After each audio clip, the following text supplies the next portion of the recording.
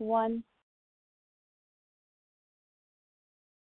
Good day, and welcome to our webcast, part of the IIoT Cloud Series, Subject Matter Experts and Enterprise Analytics, brought to you by CFE Media and Technology and sponsored by Epicor. Today we'll be joined by Ed Kuzemchik and Sam Fonestock of Software Design Solutions. I'm Kevin Parker, an editor with CFE Media and Technology. Today's presentation can provide continuing education credits. CFE Media has met the standards and requirements of the Registered Continuing Education Program. Credit earned on completion of this program will be reported to RECEP at recep.net. A certificate will be available for each participant to download upon successful completion of a test at the end of the presentations. As such, it does not include content that may be deemed or construed to be an approval or endorsement by RECEP. To take the Learning Unit exam, use the Learning Unit Exam tab option at the top of your screen. The exam will open in a separate browser window. You can complete the exam after the webcast. However, the link will break when the webcast signs off. Here are some tips to help you get the most from today's webcast. If you're experiencing issues with your slides or audio, refresh your browser or click the Refresh Media button directly under the presenter's picture. You can control the volume of this webcast by adjusting your computer's volume or by adjusting the volume on the platform. If you are having technical problems with the audio or the slide presentation, click on the question mark at the top right-hand corner of your screen to access a list of system checks to try before contacting an online technician. If you do need a technician, type a message into the Ask a Question box and someone will get to you as quickly as possible. You can also type questions for our speakers in the Ask a Question box. The live Q&A session will begin after the presentation concludes. Today's webcast is being recorded. You will receive an email within a week with the link to the on-demand event. To download a PDF copy of the presentation and other additional resources, use the Event Resources tab on the left-hand side of the screen.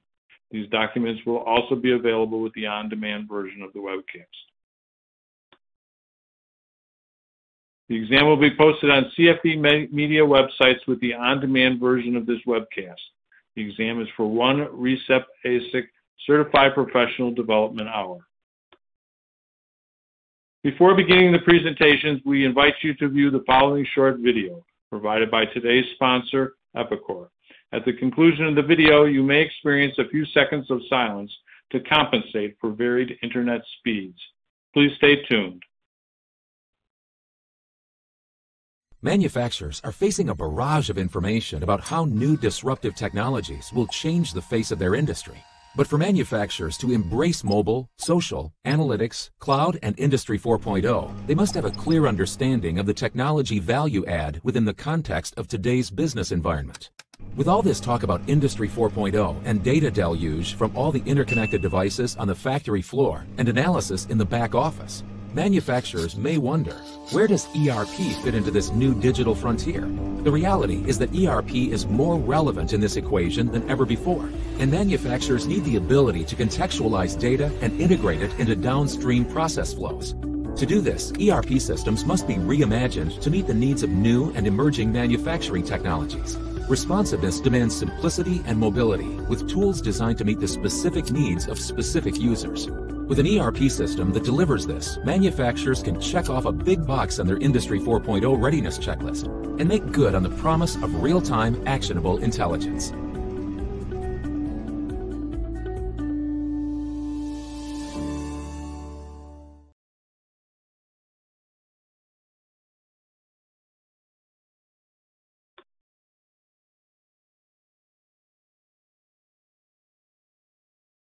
Welcome back. I'd now like to introduce today's speakers. Sam Fonestock is Engineering Manager and Lead Security Engineer for Software Design Solutions, an Applied Visions company. As Engineering Manager, Sam coaches team members across the company on implementing agile mindset and practices. As the Lead Security Engineer, Sam plays a vital role in incorporating security into projects across SDS. Prior to Software Design Solutions, Sam spent 9 years working in cybersecurity as an Air Force civilian at the Air Force Cyber Emergency Response Team, doing vulnerability analysis, penetration testing, and managing the cyber defense team. Sam moved on to Booz Allen Hamilton, building cyber defense software for the Air Force's 90th Information Operations Warfare Squadron. It was at Booz Allen Hamilton that Sam learned and grew his knowledge of Agile and process management. Sam is an IC Agile certified Agile coach and has taught courses on Agile mindset and methodology. Sam blogs on cybersecurity and Agile topics at softwaredesignsolutions.com. Ed Kuzemchek is the CTO and Director of IoT and Embedded Systems Engineering at Software Design Solutions. Ed founded Software Design Solutions in 2003, focusing the company on embedded systems, machine-to-machine, and IIoT software development. He led the growth of the company from inception to its acquisition by Applied Visions in 2016. Prior to founding Software Design Solutions, Ed was Chief Software Architect for the Digital Signal Processing Tools Group at Texas Instruments and a member of Tartan Laboratories, which developed highly optimized compiler technology for embedded systems. Ed holds a master's degree in computer science from the University of Pittsburgh. He is the author of several patents on embedded system software. Thank you for joining us today, Ed. The floor is yours. Thank you for having me, Kevin. And thank you, everyone, for joining us today as we talk about data and how it relates to your IoT project. And so I'm going to be talking about a number of different things. We're going to be talking about how to identify data, what data you should consider collecting, how to collect and analyze data, how to involve the stakeholders in your project, and also, most importantly, how to get started. So let's begin just with an introduction to kind of level set everyone and kind of start from a foundation, at least of vocabulary. What you see here is a typical three-tier IoT application or design. And at the bottom is sensors, and these are sensing the physical world. And so this might be temperature sensors or vibration or any kind of sensor that you might mount on. You can think of it as a sensor on an industrial machine of some kind. And those sensors are collecting data, but we consider that to be raw data. In other words, a temperature sensor is just collecting a specific scale or temperature value. It doesn't have a whole lot of meaning if you don't know whether that temperature is too warm, too cold. So it's a raw piece of data. And data can exist in many forms in an IoT project, and it's important to understand that as you begin to think about subject matter experts and their use of data, analytics and its use of data. And so these sensors, they're collecting a lot of data, and they normally will pass that data up one level to mostly what we can all consider gateways. The gateway grabs that data from the sensor and may do some simple processing on it, may pass it through to the cloud. Often they do a little bit of simple processing there, but that data eventually makes it up to some cloud application. And this is what people really think about when they think about IoT. They think about fancy dashboards and fancy analytics and your washing machine ordering a part for itself before it fails. It's all of those things that people think of when they think of IoT. But underpinning all of that is all of this data that's being collected. So it's important to understand these different forms that data can take, because the raw data down at the sensors, as I mentioned, this data doesn't mean a whole lot, and there's a whole lot of it. So if you have a sensor down there that's collecting temperature on an industrial machine, it might be able to collect the temperature value 10 times a second, let's say. And that's great. But if you send all of that data up to the cloud, 10 times a second is around 800,000 samples in a day. And you really don't want to deal with 800,000 temperature samples per day, per machine, or even per bearing on that machine. And you don't need to either. And so that data needs to be analyzed along the way. You don't just collect it all and sort it out later. So in the example that I just gave, this temperature sensor might collect that data 10 times a second. It might not even send every one of those. samples. It may do some local averaging, filtering, these kinds of things that people have been doing for a long time, and send up to the gateway maybe every second. The gateway probably won't send every one of those up to the cloud because, again, even at every second, that's 86,000 samples a day. And so we're really not interested in that many samples either. The gateway might just kind of watch and say, if this temperature is within a reasonable range, I'm just going to keep it around, and I'm going to send every 5 minutes a summary up to the cloud. Maybe a low, a high, an average, a median, a mean. And so that way, the gateway is doing some analyses of that data, and what is sending up is no longer raw data, but some sort of interpreted data, so that the cloud does not have to deal with, the processing up there and the storage up there, and potentially the communications that needs to happen. The line from the on property up to the cloud might be cellular. You don't want to pay those cellular bills. And so I think that having this idea that the data exists in many places, many forms, is important, and the idea that IoT lets you collect better data, but it doesn't replace having good analysis for it. We'll talk about that later. The most important thing is when you go to get started, who needs to be at the table? So let's talk about that.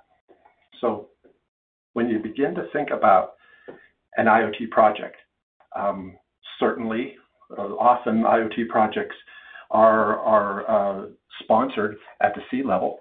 And so you have some sort of C-level sponsorship, C-level support. These are the folks that certainly have a lot of goal-oriented requirements.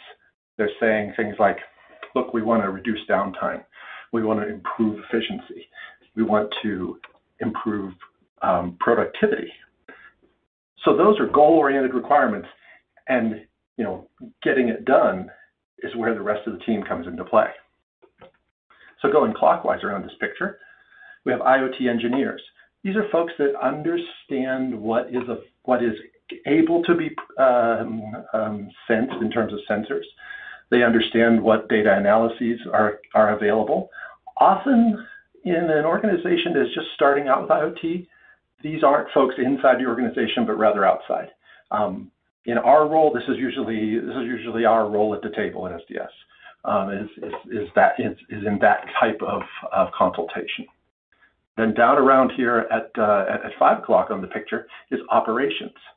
These are the ops folks inside the company. They understand the company's processes.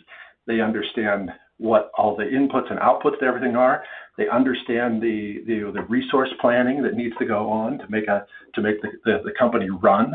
And so they hold a lot of procedural data that is important to any successful IoT project. Then around here at 7 o'clock is IT.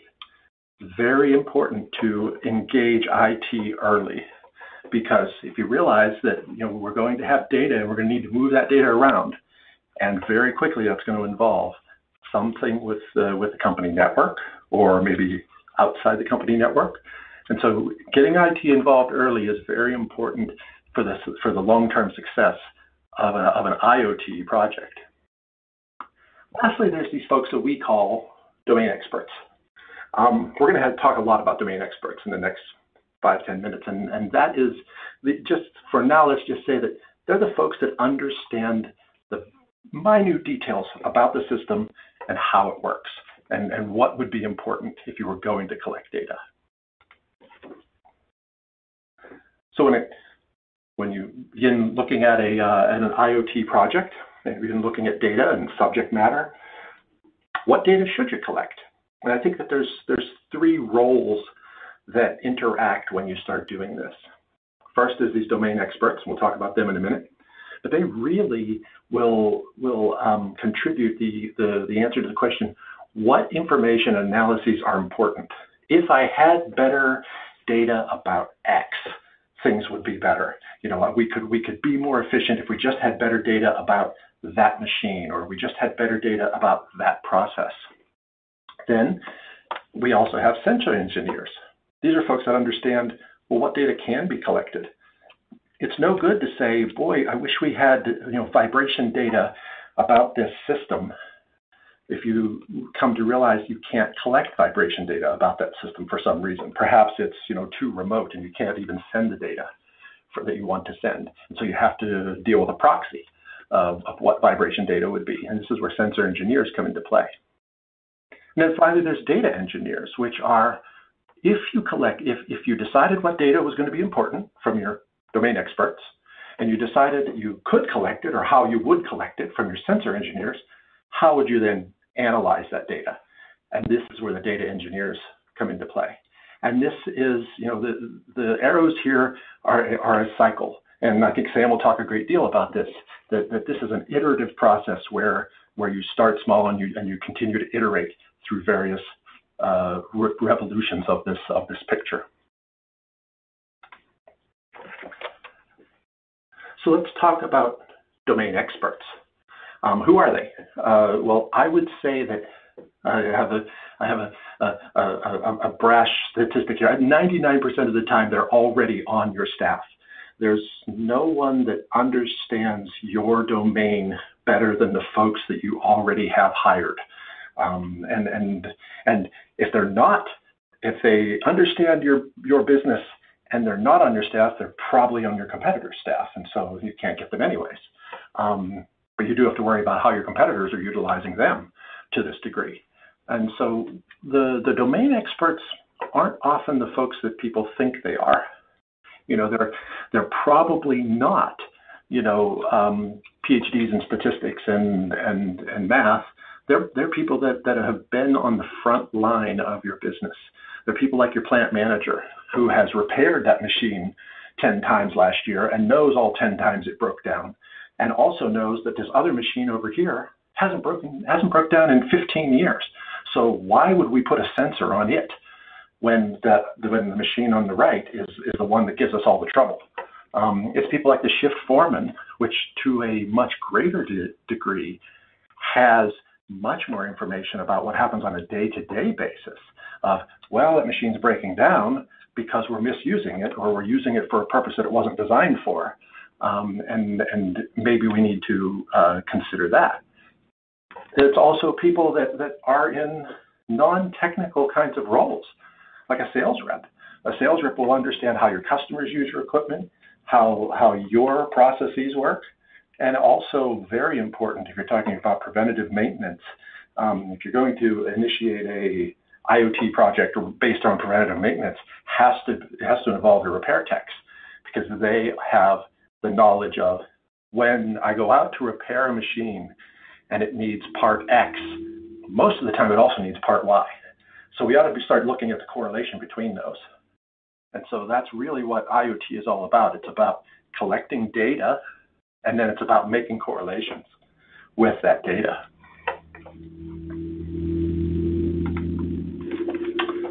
So let's say that we've gotten together and we've engaged all the right people. We've done all the right things with our stakeholders, and we have IT involved, and we've gotten our domain experts and our sensor experts and our data engineers together, and we figured out what data we're going to collect, and we've launched a little prototype project, not a crazy big project, but a prototype project to go collect some data. What do you do with the data when it comes in? And I'm going to break with convention here in the IoT industry and say you work with what you're comfortable with, and you start small here also. Just like you wouldn't start by instrumenting every bearing and every shaft on every machine in your industrial facility, I would claim you want to start small with the analysis also. And so what we like to talk with customers about is to say, look, what are you comfortable with? The most important thing about this data is it's your data, and you need to own your data in the end, and you need to own the analyses of it, and you need to contribute to that analysis of it. This person who's a domain expert is probably, as I mentioned, not a degreed statistics engineer, but it's very possible they understand Excel and they've been using it for 15 years. to enter in information about the process. And folks need to understand that if that's what you're comfortable with and that can get you value in the early run, let's go for that. Use that. If you're a very highly technical organization, you might use something like a MATLAB or a NumPy because you do highly technical data analysis. And just bring it into those tools if that's what you're comfortable with. If you are very sophisticated in your SAP or SAS integration or your Oracle integration, use that as the place to view that data. I will say, just kind of overall, use what you're comfortable with, and don't let a new IoT project turn into a brand new large-scale data analysis project before you even understand what data is useful. So I've been beating around the bush and hinting about it here, but I'll just come right out and say it, that the most important thing is to start small, choose some small wins, some low-hanging fruit. Be prepared to fail, which is a big part of this process. In other words, be prepared to realize that, okay, we're going to start small and we're going to go instrument these 3 or 4 things on this machine.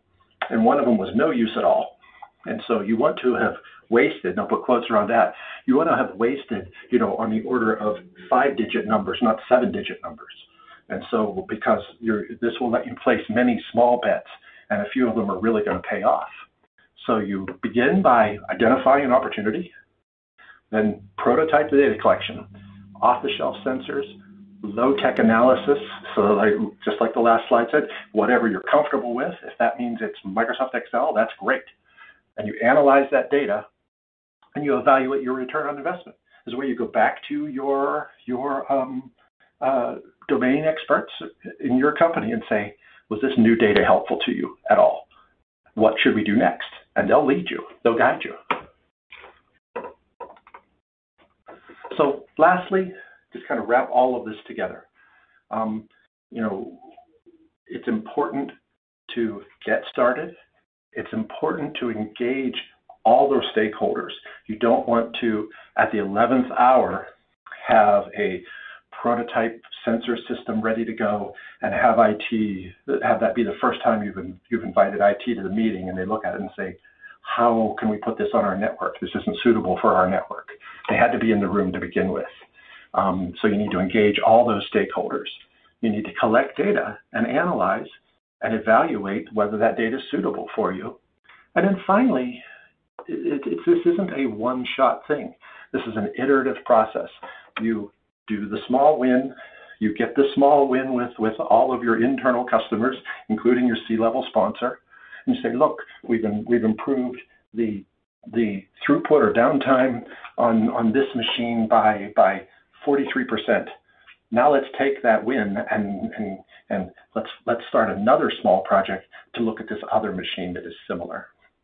This iterative process is going to pay back in terms of the chance of success of your IoT project.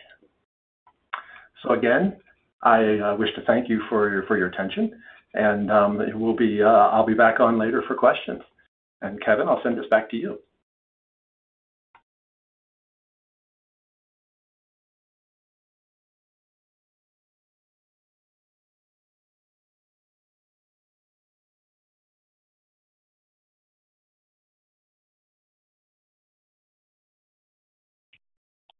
Well, thanks, Ed. I was on mute there for a second. Sam, I'm sorry. Would you please go ahead and start your presentation on the Agile methodology? Thanks so much. Yes, thank you, Kevin. Thank you, Ed, as well, giving some hints and foreshadowing into my discussion here. So this afternoon, I want to kind of focus on a little bit of the how to do what Ed just described. I want to figure out how we can use our data to improve both our products and our processes. And we're going to do that by looking at what it really means to use this data and how to fit it into what a good cyclical process should be. One of the things that I really like to impress upon our teams here is that we want to focus on continually improving. And to continually improve, we need to be able to know what we're not doing well and what we are doing well. So the way we do that is by gathering data. And unfortunately, a lot of times people treat data as this step in the process, as something that is to be accomplished and completed.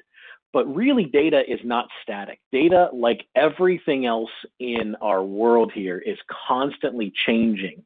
And therefore, the way we treat it should constantly change. We should continuously be learning from this data, using the experts that know what this data can do, using the experts on our team that know how to do the things that we do, and use that continuously to improve the things that we do.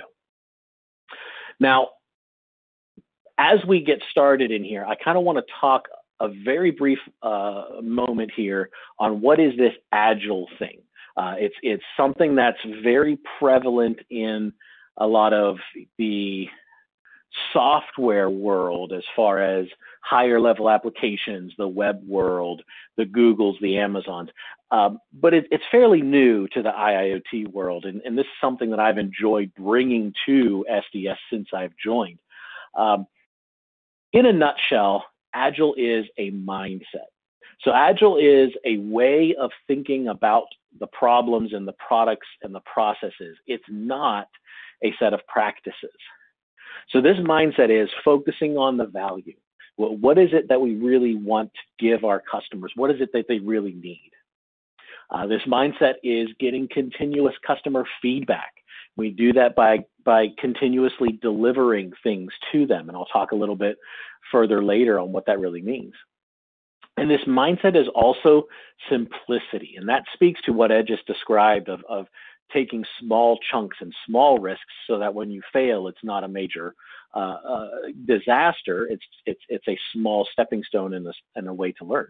By keeping things simple, it allows us to keep things smaller and learn from those more easily. So that's this agile mindset. A couple of the practices and principles that build from that mindset here that relate to what we're talking about is in the way we structure our delivery cycle and the way we structure our teams. So again, Ed informed us on what this overall cycle is, and so just to reiterate that, we want to look at our products as a cyclical method. This picture on the left here is meant to look like the infinity sign for a reason. We are meant to be continuously delivering, examining, planning, building, testing our products until the end of the life of that product. It's meant to be something that happens continuously so that we can continually improve the product and continually improve how we build that product. Now, the how really is used by the teams. And so, again, out of this agile mindset, we have built this idea of a team structure that is kind of different than your typical team structure. If you were to look at an organization diagram from, say, 15, 20 years ago, you're not going to see a Venn diagram, any sort of intertwining piece. You're going to see departments. You're going to see basically a big hierarchical pyramid. The way that Agile has designed this is to utilize everyone's expertise in the way that best benefits the entire product. So on the right side here, we kind of have our delivery team. And picture this whole diagram inside of the circle that Ed had described. And so the delivery team are your engineers, they are your developers, your testers, the people that know how to build something. They know how to implement it. On the left side here, you have what we call the value team. This is the business folks. These are the guys that interact with the customers daily. They really know how to gather the needs of your customers. And the picture here is that these two teams need to be intertwined. And how this applies to our discussion today is that your SMEs are all over this picture, okay? That you have experts in different fields all throughout your organization, as Ed mentioned. And so we want to make sure we utilize this by having a full team working together as opposed to being dependent upon a single person at a single time. So as I wrap up our little discussion here on Agile, I wanted to give you a few terms that I'll be using throughout the rest of this talk, just to give you a little bit of an understanding of what I'm saying, and hopefully to help you understand better the main point of what I'm trying to get. The first term here is a user story. Really all this is a requirement, but instead of focusing on the implementation of it like a typical traditional requirement, this focuses on what the user needs. So it would be something like the user needs to be able to mow their lawn, instead of the requirement is that you give me a lawnmower with 4 wheels and 4 blades. A sprint is a small iterative cycle, just like we talked about with trying things small. This is like the smallest piece of that cycle. This is the piece where we go and we do a small chunk of work. We deliver it in some way to the customer and continue to get their feedback. And I put release on here for a reason, because this really defines anything that goes to a customer. There are companies, particularly the very large companies, are becoming very, very good at releasing small things. And you do this by controlling what you release. This doesn't have to be your final end-all product. This could be a demonstration. It could be a document. It could be a questionnaire out to find out what users might want. But the idea here is to continuously seek feedback from the customers and your target audience for your product. Okay.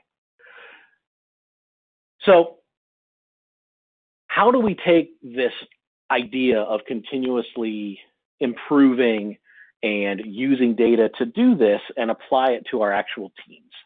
Well, the main person that's going to be doing this, or persons, is going to be playing what I call the data scientist role. Now, most places aren't going to have the ability or the need, really, for a full-time data scientist on each team. Just like Ed was describing, you're not going to need a PhD in data science or in statistics on every one of your teams. But that's why there's a good differentiation here between a role and a job. So a role is a responsibility that you have for a specific period of time. I might play a testing role in one of my sprints, which means I am doing testing for 2 weeks. But that's not necessarily my job. My job is this larger set of tasks that I need to accomplish, and it's an indeterminate period of time. So what we like to do is focus people on roles, because roles allow flexibility. They allow people to step up in the areas that they excel in, while jobs, in the traditional sense, they tend to create silos. They limit creativity and productivity on your projects. So what this really means for data science here is we want people who are cross-disciplined. This might be a data scientist that is interested in your engineering. It might be an engineer that is interested in data science. We have implemented this with great success in both of those paradigms. We've had engineers that have been interested in data science and data scientists that have been interested in engineering. By implementing this role on your teams, these people will be able to provide insights into problems and the solutions for those problems that most of us wouldn't consider, because we really only see the one side of the picture. By allowing this cross-discipline role, you get people who can see both sides of the picture, the engineering, the implementation, as well as the data analysis. And that really helps us to solve problems in a more creative and more productive way. So what does this data scientist role really do? Well, they help us to understand the why. So they help us to understand, why is this thing happening? Why are we having this issue? Why are we not getting the data that we expect? Why are we getting this data? They also take that knowledge and they help us to better design the how. You know, how best do we implement this sensor? How best do we include this sensor on this larger system? And by having them as a full-time part of our team, they allow us to make the answer to the question of when be continuously. Okay, these people already understand the inner workings of your system. They are already on your team. As Ed mentioned, the best SMEs that you have are already in your organization. These people have to live with the product that you're developing. They have to live with the processes that you've implemented. So by these people that are already in your organization playing the data scientist role, they have a leg up on using this data to improve your product and your processes. But how does this role help you? Well, one of the ways that they work to help us is they use data to improve the how. This is how to improve the way we are doing things, our processes. Okay, because they are living as part of the team, they have to deal with the processes just like everybody else. The problem is many teams don't have this role, and therefore the team members don't seem to have that dual vision that I kind of implied earlier. So this data scientist role, they have to live with the processes, and that's kind of a subjective perspective. It's how it feels to them, but they also understand the data, and that gives them an objectivity of this is what is really happening. And so this data scientist role really gives you that checks and balances between how it feels to work on this team, along with what are we really producing? How much value are we providing to the customer? So the role here of the data scientist, when we're talking about improving the how, is really to provide that bridge between objectivity, which is what your management is going to see of the data that's coming through, and subjectivity of how the team feels in how they are working in the processes that they are living in. Some of the metrics that we use to do this, and this is just a very, very small sampling of the metrics that are out there, are sprint velocity, lead time, and technical debt. Sprint velocity is basically a measure of how much your team can accomplish in a small period of time, and in whatever your sprint cadence is. This allows us to focus our features and improvements to accomplishable sizes. So it allows us to chop things down and try things iteratively and in small pieces so that we can accomplish things, get that feedback, and monitoring this data, understanding how to use this data, is critical to being able to make those decisions. Lead time is the amount of time that it takes for a feature to go from idea to release. So from inception to end. This is also something that we want to be short. It is something that as the data scientists, they can examine, they can monitor this data. They can tell us how to track this data. And this, again, helps us to reach that constant feedback cycle that we're reaching for of small, iterative releases so that we can successfully build a product that customers actually need and actually benefits them. Technical debt is the cost of rework that was caused by choosing, say, an easy or limited solution now over a potentially better architected solution now that might take longer to implement. Now, this seems like it could be contradictory, that this is a piece of data that wants us to take longer now rather than shorter. But see, this is the beauty of data and data science and how it can help improve our processes. This gives us a whole picture because there has to be a balance between doing things quickly and iteratively and doing things that are going to last for the long term. And again, these are just a very small sampling of data, but picking data correctly and well to inform us and have the whole picture is really going to be the benefit of having data as part of your team, as what this data scientist role can do to help improve the how of what we do. Now, on the other side of things, we also want our data to improve the product itself. And this is where kind of data-driven requirements come in.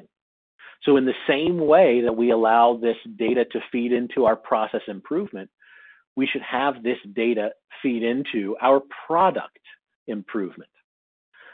So how are customers using your device? What are they using the most? What are they using the least? On the web side of things, this is extremely easy to do. There are many, many tools for pretty much every hosting company out there to determine how many people are using your site, what pages are they visiting the most, how long are they staying here, all this type of data. And those types of things are also available in the IIoT world and in embedded devices. It just isn't quite as prevalent. It's something that's becoming newer in this world. So we could do things like sending up a little bit of extra data.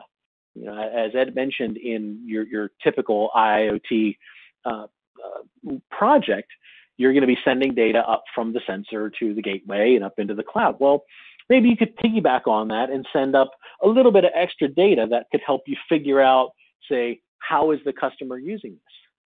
Or perhaps you utilize built-in networking capabilities.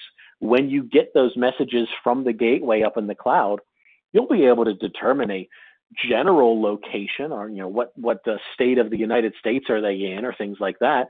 You could determine connectivity states. How often has this gateway sent up data? How much data has it sent up?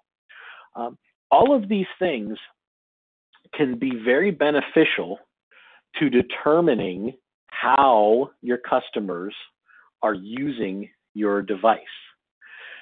And what we want to do is we want to incorporate this data into our release cycle. We want to do that by asking 3 questions. First, we want to ask, where are our devices being used? When we know where, that allows us to adjust our features, our hardware, the enclosures, what IP rating it needs. That can help us design, and it'll go around this cycle and build into the next iteration. We also want to ask, how are our devices being used? Okay, that will also allow us to adjust features, but it will allow us to, say, expand the features that are most used, maybe improve the features that are least used. Okay, and the last question we want to ask is, what are they using our IoT devices for? Are they using it for real-time monitoring, historical data, etc.? Those types of answers can help us to determine What are the new features we need to add? Okay, the idea is that all of this data that we're gathering in can become the requirements for our next iteration. Typically, IIoT doesn't lend itself to easy customer feedback in the traditional methods, but by expanding our capabilities, thinking outside of the box, this data will allow us to automate the process of customer feedback and allow us to have data-driven requirements that will allow us to build the products that our customers really need.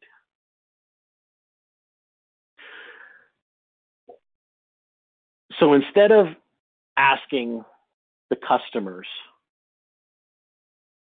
but perhaps not just instead of, but perhaps if they are unable to answer, we can ask the data. Data can answer a lot of questions for us that are often very difficult to get answers for. It can provide us ways to continuously improve both our products and our processes.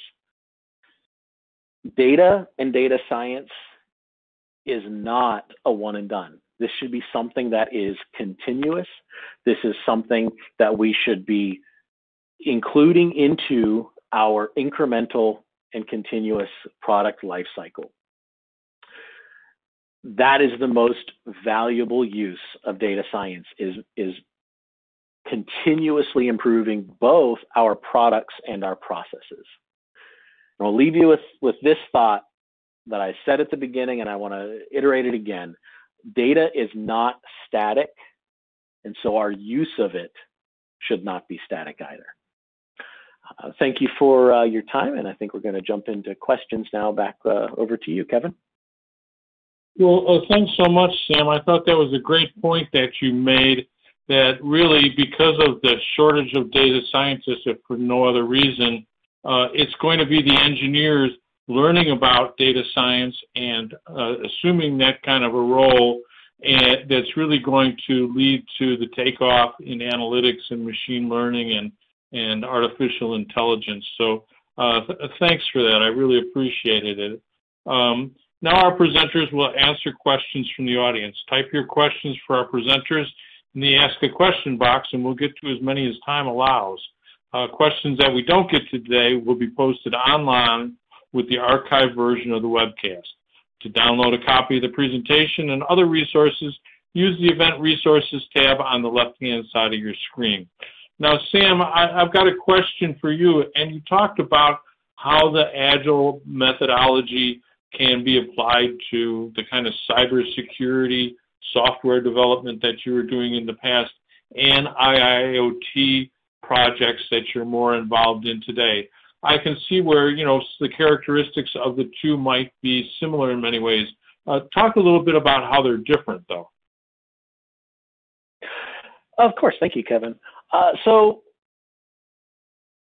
a lot of the things that we do in the IIoT world involve physical items. And it's a lot more difficult and a lot more time consuming to build something physical than it is to build something in software. And so while the mindset itself of Agile, of focusing on value and continuous deployment and simplicity applies to both places, that's more difficult to do in a world that revolves around hardware. And so some of the things that we've had to do is we've had to kind of redefine what it means for us to do a release. We've had to redefine what it means for us to get customer feedback. As I mentioned here towards the end, customer feedback in the software/web world is usually fairly easy. It's just gathered as part of hosting the site out there. But in the embedded world, these are things you have to prepare for and think of. And so that's something that we have grown and learned over the years here is how can we still implement that mindset of continuous improvement and continuous feedback while taking into account the fact that it takes longer for hardware to happen. And you can't just deliver out a new piece of hardware to somebody every 2 weeks. And so there are a lot of things we've done to try to reapply this mindset in a world that just doesn't necessarily lend itself quite as easily to continuous delivery. Good, thanks, Sam. Ed, a question for you. You're involved in and exposed to a lot of different projects, and I always wonder when people are getting involved in IIoT projects, are they typically looking to optimize process control, or are they using process control information to improve production management? So we see both. It is often the case that they are looking to solve a specific type of problem. It's sometimes the case that they're just looking to generally optimize process control.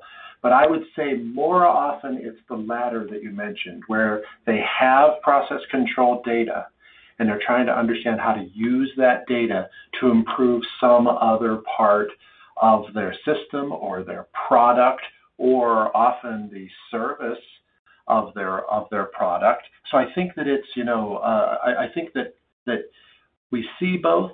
It's often the case, and partly it's something that we tend to call the imagination gap.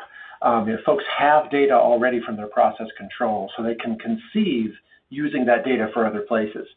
But sometimes folks don't know what they could have in terms of data, and so they don't kind of make that leap of imagination to the next step. And that's where it's really important to have that triangle that I mentioned about the domain expert saying, well, here's the data I wish I had, and the sensor engineer and the analyst saying, well, you could have this data that you're asking for, but the problem you're trying to solve could be much easier to solve, or you'd have a much higher quality answer if we gave you this other data that we can get with this sensor and we can do this analysis on.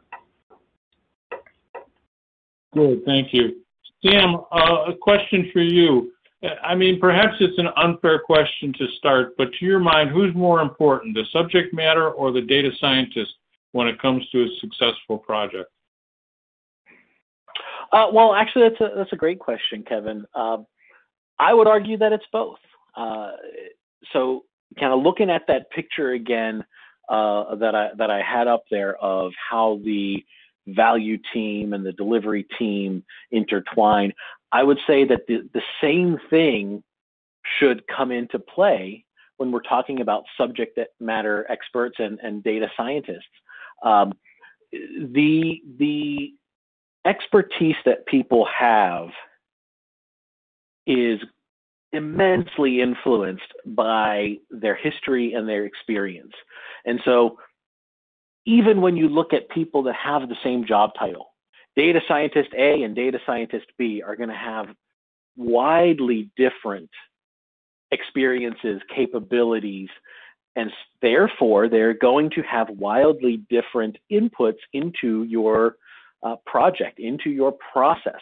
And so whenever I get asked the question of, well, who's more important here, him or her, my answer always comes back as they're equally as important, because everyone, when you make sure that you are hiring quality, motivated people, everyone has valuable insight, valuable inputs, and that's the beauty of a team-focused product, is you're going to get the most creative solution. I always tell our guys here, everything that will be better through multiple people than it is through one. Great. And speaking of teams, Sam, let's keep on a question for you here. And what do you think are some of the key points to make when building a culture of a team in an engineering or other type of environment? So one of the responses that I get when I teach these Agile courses is that, that sounds really great, but in my company, And then they go on and explain why it wouldn't work, culture and all that. And culture is crucially important to being able to implement this agile mindset. But there are tips and techniques that you can do to begin to encourage people and get them to see the value. And see, that's how people learn the best, is when they can see that something is working and helping them, as opposed to just being told. So two things that I always do, I always encourage people to do when they are trying to bring in this mindset to a culture that might not fit nicely into it, is, first of all, ask people to try something and set a time box. So what I mean by that is, let's say you want to implement sprints so that you can get feedback from customers, even if it's just a small demonstration at the end. Ask people to try it for 2 sprints or 3 sprints. Say, give it a good try, see what happens, and if it doesn't work out, then we'll jump back to the chalkboard and figure out what would work next. And the other thing I ask is, be introspective. So I know that you've done this for X number of decades and it's worked well and you are very good at what you do, but does that mean you can't get any better? And so if you can get better, let's work together and figure out how you can get better, how we can get better as a team and produce better products. Good, thanks, Sam. Ed, a question for you. I'm just curious, we've been talking about IIoT and analytics for a couple of years now, and I'm wondering if you're seeing any trends emerging in terms of application types or environments where IIoT is seeing a lot of activity, or any kind of market or technology indicators that you've noticed recently. I think that one of the biggest trends that's really having an uptick is cellular wireless communications, and that is very important to industrial IoT, because many of the places where you need to place a sensor, you don't have the opportunity to even get Wi-Fi to that place. And so with the emergence of the low-cost, low-bandwidth cellular technologies like NB-IoT and LTE Cat-M1, those two have allowed sensors to be placed in places where you couldn't place them 5 years ago, because one, you'd have to have a significantly more battery to power a full-up cellular modem on LTE, and two, you just couldn't afford the $50 a month data fee.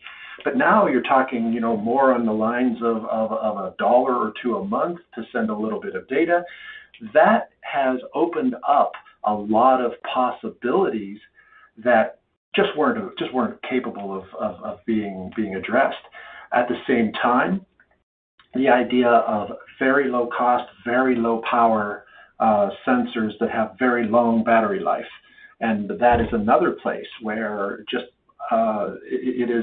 it's not necessarily both of these aren't necessarily involved in brand new fancy analytics, but it's rather places where we can get data from that we just couldn't in the past. Good, great answer, Ed. Sam, the final question for today is for you, and give us some idea, how transformational do you think analytics and machine learning are going to be in terms of production and process control environments, engineering, or even in our daily lives? So I think that the onset of machine learning, data science, can only benefit us in everything we do, both the products that we produce, the way we live our lives, all the technology that's surrounding us. Something that I have learned over my 15 plus years of doing this kind of product improvement, process improvement, is you improve by looking at what you've done previously. And so taking that paradigm of learning from our mistakes. I mean, there's a reason that's a saying. We're applying that to our technology, and that's going to significantly increase the focus of that technology. It's going to point it to where it needs to be. It's going to provide us with the capabilities that it needs. It's going to simplify it. There's just so many things that it's going to do as we look back and learn from data that was not previously available to us. Great, thanks so much. Thanks to everybody in our audience for the great questions. Thanks again to Ed and Sam for sharing their time and expertise. I'd like to also extend special thanks to our sponsor, Epicor, and for their support. And now that we're just about done, we'd like to hear how we did. The exit survey will pop up on your screen as soon as the webcast ends. Please take a moment to complete it because we use this information to improve our webcast. Finally, on behalf of Plant Engineering, I'd like to thank you all for attending. That concludes our webcast, and we'll see you next time.